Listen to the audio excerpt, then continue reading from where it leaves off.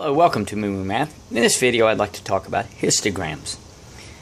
A histogram displays continuous numerical data in intervals. In a histogram there must be intervals. The bars must touch one another.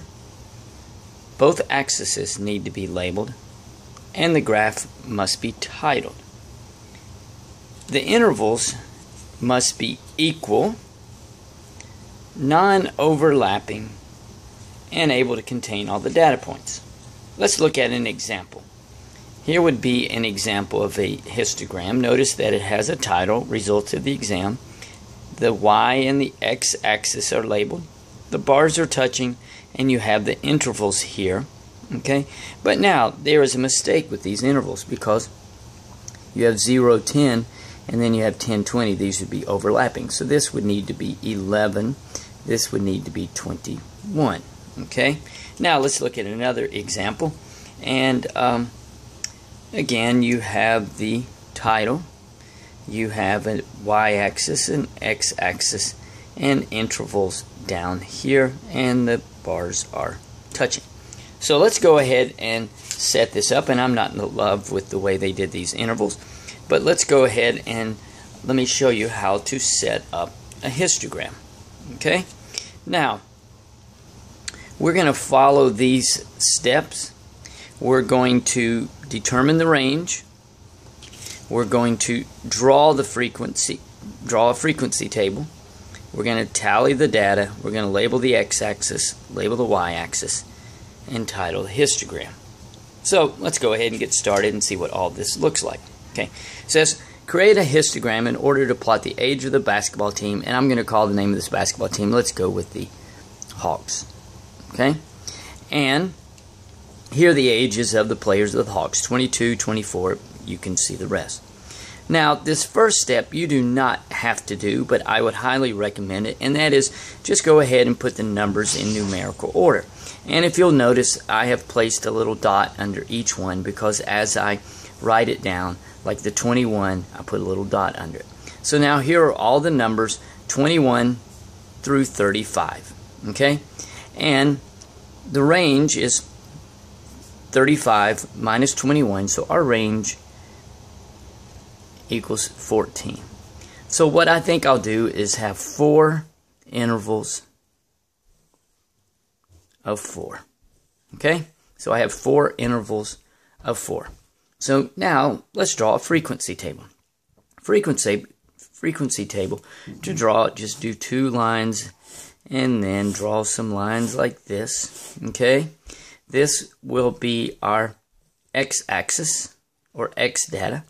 This will be our tally, and this will be our y-axis. Okay? And I'll show you how this works.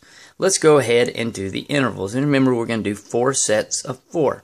So I'm going to start at 20, and I'm going to go up 4. So that's 20, 21, 22, 23. And then I'm going to go 24. Notice how they are not overlapping. Okay, so now I have 24 through 27. Then I have 28 through 31. And then I have 32 through 35. And that would be our max number. So the interval is able to contain all the data points. Okay, so now I'm going to do a tally. 20 through 23. And notice that if it's written in the order going from lowest to greatest, it's easy to find this. And I can see that I have 1, 2, 3. And so the tally is 3, so the x-axis is going to be 3. Excuse me, the y-axis is going to be 3. So now I go 24 through 27.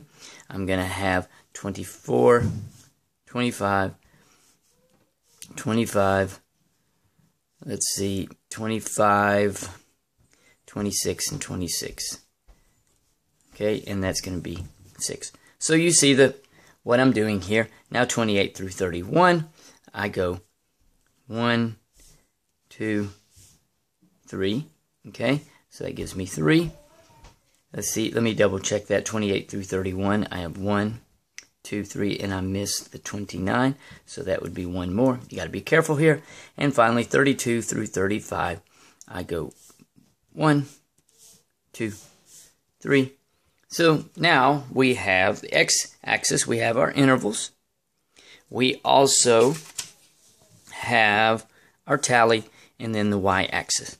And so at this point, all we do now is we label the x-axis, label the y-axis, and title the histogram. So let's go ahead and do that. So I'll set this off to the side, and I've kind of pre-made a graph for you. And the title is, let's title it the age of the Hawks players. Okay? And then the x-axis, remember x to the left, y high to the sky. So the x-axis will be the intervals. And so I'm going to go 20 to 23. And then I'm going to go, the next axis is 24 through 27. And then the next one is 28 through 31. And then the last one is 32, 35. Okay? So now, this the y-axis will run 1 through 6. So I'm just going to go 1, 2, 3, 4, 5, 6. I'll do one more. Okay? So I can label them 4, 5, 6, 7. And then from 20 to 23, I have 3. So I will draw a, okay? So I've gone y-axis 3. The interval is 20 through 23. Next up is 24 through 27. And I'm going to go 24 through 27, and it is 6. So it will go up to here. I will move over to 27. Okay? And notice that they are touching. Okay? And then the next one we have 28 through 31, and I have 4. So I'm going to put a mark there. And then I'm going to draw the interval. And they are not perfect. You could do this much neater, but I'm kind of going to do this quickly. And then finally 32 through 35 will be 3. So I will go 3. And, okay. And so notice bars are touching. Now I need to label the axis. So I've almost forgotten to do that. This is the age of the basketball player. And then this would be the frequency. Frequency of player's age. Okay? Now let's check, see if we've done everything on our checklist. Okay? We have drawn the frequency table. We have tallied the data. Let's check. Did we label the x-axis? Yes. Did we label the y-axis? Yes. And have we titled it? Yes. Age of the Hawks player. And so there is a histogram. A little messy. You could color it. You could do it on your computer. But those are the steps for it. Thanks for watching.